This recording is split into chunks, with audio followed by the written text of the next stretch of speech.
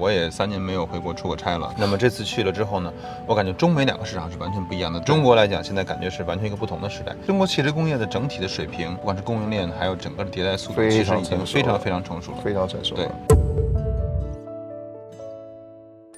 今天我去开完中国的汽车之后，然后我发现他们各方面不但做了非常大的改进，而且呢，在某些车子、某些品牌上面，已经是追到了 Toyota 甚至于 Lexus 或者说 Infiniti 或者说 BMW 这个 level 上面，而且他们的售价只是他们的1半甚至于1/3。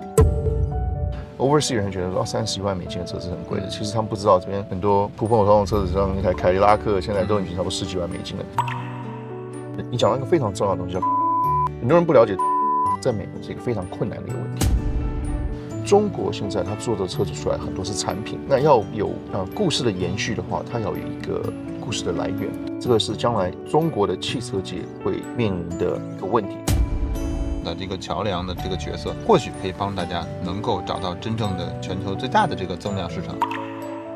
作为一个唯一的中国人在美国做的车企，我们是整个的美国的这个合规流程是已经完完全全的实践了。所以其实不管是合规还是产品力 ，FF 都是有独特的能力或者是唯一性，能够来帮助你的合作伙伴一起来去成功。